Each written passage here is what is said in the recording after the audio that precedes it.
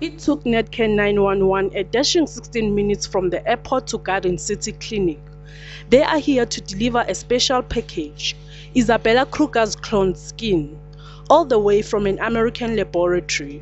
So what we really did was coordinate between the airport clinic, the customs, and 911 to get it on a response car and get it here on time. It took plastic surgeons only 2 hours to transplant it.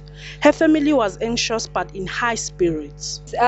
Finishing the paperwork, and then when they took the biopsy, waiting these 4 weeks for the skin to be made, it felt like forever, but it's finally here. Everything is finally here, so now the process is on, and we can know everything will be perfect. Although skin cloning is new in South Africa, it's hoped PP's procedure will offer hope to other burn victims across the continent. One of the benefits is this is not from another patient or from another person, so there's no chance of rejection or any problems like that, so it will take quite nicely. The next 7 to 10 days will be crucial for little PP.